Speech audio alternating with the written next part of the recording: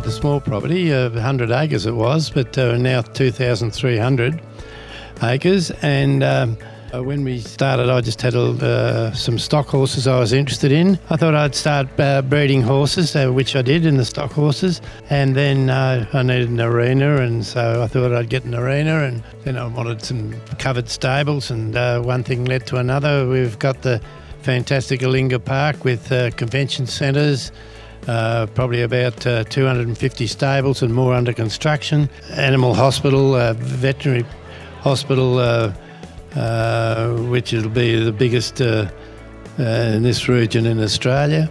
One thing leads to another, and you think, well, if I want to make it that a little bit better, you should do this or that, and that's what we've tried to do. We've tried to do our very, very best as I can possibly do, and give it a fair shot.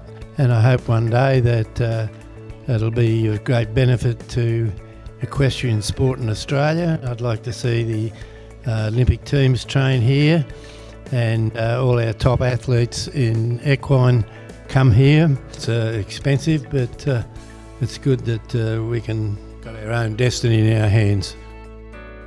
For those people that are less enthusiastic about the dressage, there's beautiful gardens, and there's an antique car display here this year too.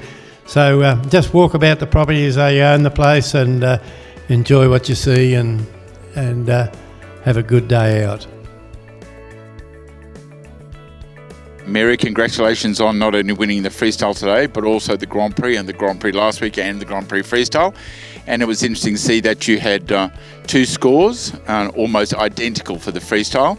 Which one did you prefer? Well, I was very happy with the first week. I guess I'm a little disappointed, because you always like the second week to improve things. Look, I have to say that anything that went wrong there was my fault, really. She's just such a gorgeous horse, but she's quite a sensitive girl, and I just have to make everything right for her. I absolutely love freestyles, and I love the fact that you get a chance to express your own yourself through your music and your choreography. I think that's wonderful, and I mean, dressage is supposed to be like a kind of ballet with a horse. So to be able to incorporate your own ideas of what you love in music and make a choreography that suits your horse, it's just a really lovely thing to do.